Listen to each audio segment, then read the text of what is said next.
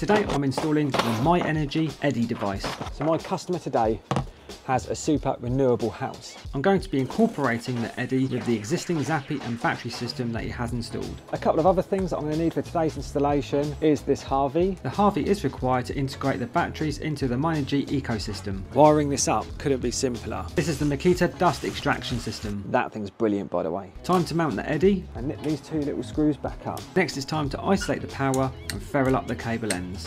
And that's how it should look. So install wise with the Eddy, we are basically done. Time to turn the power back on and pair it up with the Zappi. So what my customer has here is a Lux Power AC coupled battery system. Next I'm going to get out the Harvey and mount it next to the consumer unit and install my CT clamp. The Harvey and CT are super easy to install. Red in the positive, black in the negative. And then just push that back. Finally I'm going to pair up the Harvey with the Zappi, and here you can see the Myenergi ecosystem now complete.